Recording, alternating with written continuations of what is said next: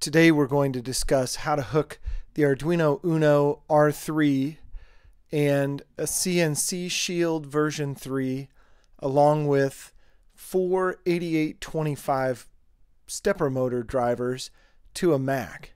The first thing I did was hop on eBay and look for an auction, and I found one that had a clone of an Uno R3, and I don't know if it's a real CNC Shield or if it's a clone as well, but it was cheap, and I figured if I'm going to fail on this project, I might as well fail for less money. So I ordered it not expecting a whole lot, and it arrived quickly by UPS.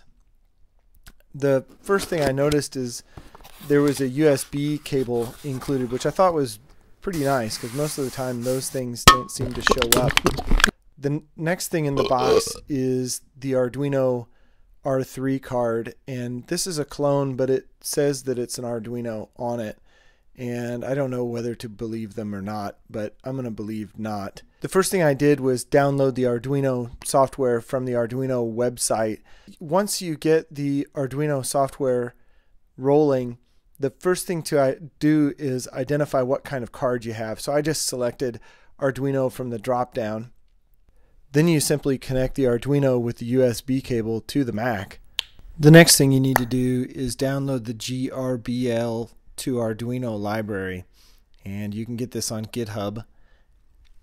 On there it'll be a zip file, and you unzip that zip file and put the library into the libraries folder in the Mac. Once you load the sketch into the Arduino, it should be ready to go.